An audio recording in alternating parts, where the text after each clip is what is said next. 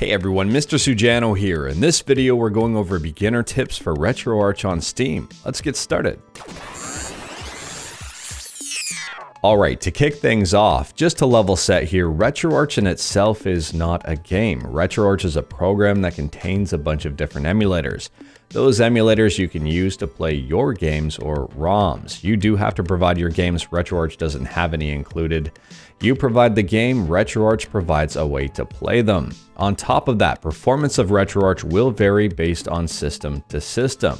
Some systems will emulate games better than others. It seems to be hit and miss, but if you have a recent up-to-date system, you should be okay. Now, RetroArch on Steam is a little bit different than the standalone version of it. With the standalone version, you have a bunch of different systems you can emulate. On Steam, you're limited to just 10, and they're all listed as DLC. So if we take a look at the systems here, Mupen 64 plus Next, that's Nintendo 64. Chronos, that's Sega Saturn. PCSX Rearmed, that's PlayStation 1. Stella is Atari 2600.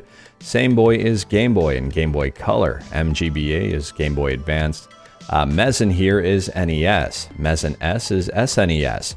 Genesis plus GX, that's Sega Genesis, and Final Burn Neo is your arcade emulator. Now on a quick side note here, if you're familiar with RetroArch, you can add in your own cores manually to emulate even more systems, but that's not necessarily a beginner technique, and I'll address that in another video. So the first step here is to add RetroArch to your Steam library, including all of the DLC. Once you've finished installing RetroArch, just double check that the DLC cores have installed as well. To do this, click on RetroArch in your library.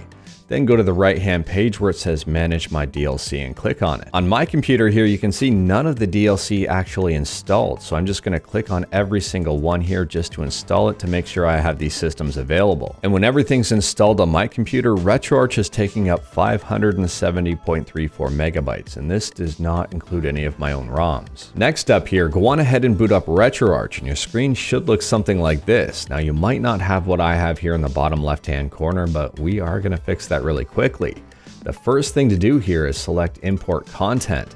This is where you specify where your games are located, so RetroArch can search for them and add them. You have three different options here. You can scan an entire directory, scan for a specific file, or manually scan what you're looking for. I personally recommend clicking Scan Directory, and from here selecting exactly where your ROMs are located. I do recommend putting all of your ROMs in one folder or one folder per system. It depends on how you want to do things. And just a friendly tip here, if you're trying to find your desktop or your downloads folder or something like that, you will have to click the C drive, scroll down to where it says Users, click on that, and then click on the username for your PC. And from here, you can click on Desktop or Downloads or Documents or wherever you store your games. When you've found where you want to scan, just click Scan this directory. And depending on the size of the directory, this might take a bit of time. If you have a ton of ROMs, this will take a while. You might want to maybe take a break, have a tea or a coffee, or maybe a cold one, and wait a while. When your directory finishes scanning, you should see some systems populate on the left-hand side of the menu at the bottom. This means that RetroArch successfully found your ROMs, which is a really good thing.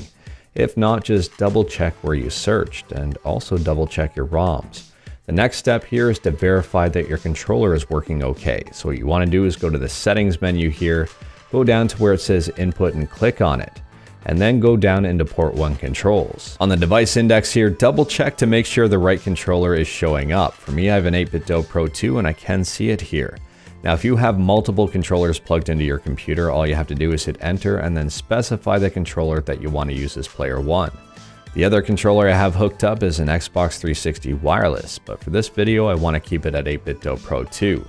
From here, double check to make sure all of your controls are working correctly. To map a control, just highlight the control that you want to map, hit enter, and then hit the corresponding button on your controller. When you're all done setting up your controller, hit backspace here. If you have player 2 controls, just go down to port 2 and set that up.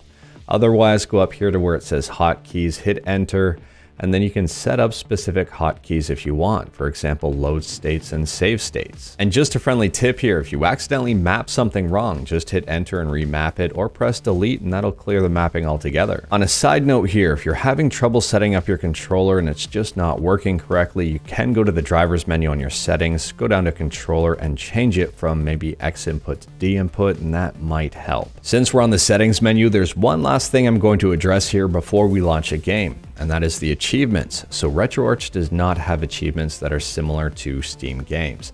These are separate altogether. You will need an account at retroachievements.org. I'm going to do a video on this one in the future, but if you already have one, just turn on the achievements, enter your account information, and you're good to go. Now from here, I was gonna say, hey, it's time to launch a game, but there's one more thing I forgot to do. So in the settings menu here, go to playlist, go to manage playlist, because we're gonna make things easier for every single game you launch.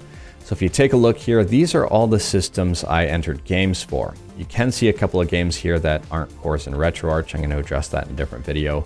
But for the purposes of this video here, let's just click on Nintendo 64. So where it says default core NA, I'm just going to hit enter, and a bunch of cores pop up, and I want to select Nintendo 64 here. So every time I launch a Nintendo 64 game, it'll automatically select the right core and not give me a headache. And not gonna lie, this step is a little bit tedious, but feel free to do it for every single system you have games for here. And now for the moment you've been waiting for probably quite a while. It's now time to launch a game. You can do this in one of two different ways. On the main menu, you can click load content, find the specific ROM, click load core, and find the core you want to use it with, or you can do it the easy way.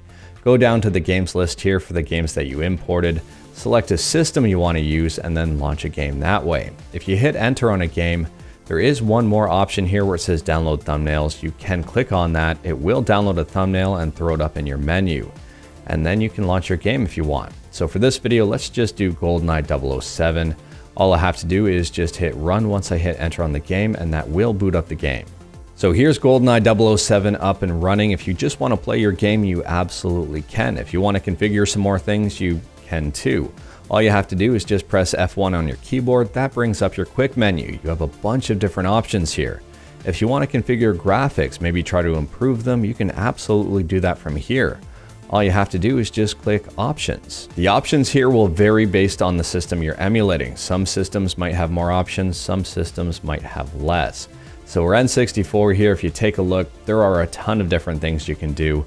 From a beginner level, I really don't recommend changing a whole lot here, but you can go to where it says Glide N64 and change your resolution. You can crank your resolution and make your game look beautiful. And then you can go down to native resolution factor and increase it even more to make your game look even better. But I will say the more you increase the resolution here, the harder it's going to be on your computer. If your computer is struggling to emulate a game, just turn this down a little bit. Turn down the resolution a little bit and it should work a lot better. And if you scroll down to the bottom here, you can do a couple more things without really mucking things up too much. If you go to texture filter, you can change it. You can smooth it out or sharpen it. And if you go to texture enhancement, you can really change how things look here. But aside from that, there isn't much else you really need to do. From this menu though, you can save your states, load your states. And if you're running into control issues, you can also fix those here. So just go down to controls and make sure everything is working exactly as you want. But aside from that, you're pretty much good to go. Enjoy RetroArch and enjoy your retro gaming. Anyways, that is all I've got for this video. You can do so much more with RetroArch. I do have some tutorials. I'll leave some in the description below, and I'm going to be doing more in the future. If you like this video, leave a like. If you didn't like this video, leave a like. Hit that subscribe button, check out my other videos. Thank you everyone, take care.